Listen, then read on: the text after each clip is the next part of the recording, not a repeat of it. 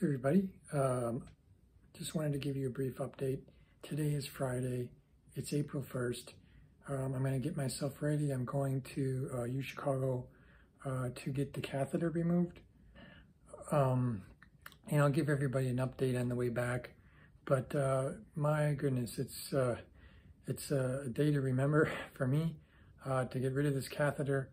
And it's sort of a key milestone in this prostate cancer journey as I migrate from being bound to the catheter to being free from the catheter, but then wearing diapers. I have Depends. I got those just in case, and I'm hoping that that is not a long-term commitment, that I'm able to just wear the Depends until I can get continence back. So I'm hoping that's relatively short, but it's a key milestone. I'll give everybody an update once the catheter is out, but I'm on my way now, just cleaning up.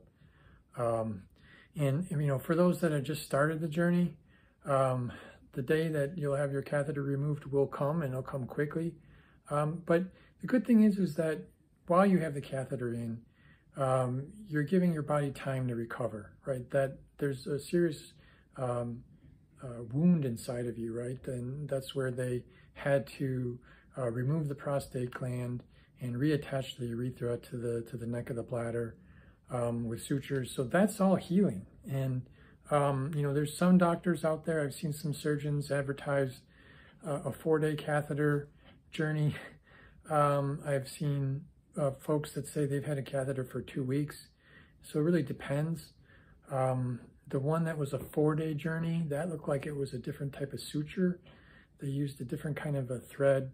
And if I can find that video again, I'll put it on the channel. But with my doctor and my surgery, it was in scheduling. March 23rd was my surgery, and now it's the 1st of April. And no fooling, not an April Fool's joke, but it is coming out today. So it's over a week in a couple of days. But I finally feel, looking at the urine in the catheter bag, it's gotten less and less bloody, less and less type of blood clot material in the bag. Less and less leakage, and this morning I had a bowel movement. I didn't notice any kind of blood in the bag, and that's a good sign. That means that area has gone through a good healing process. And I did want to give everybody an update about bowel movement and the catheter. So I'm going to do another video on that, and it's going to be called Andre the Giant, and you'll understand why when you see the video.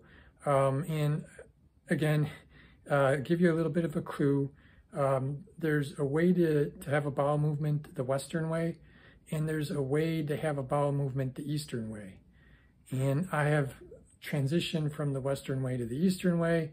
It does involve some cleanup post-activity because we only have Western bathrooms here, but tune into that. Okay, thanks everybody. Talk to you soon. Bye.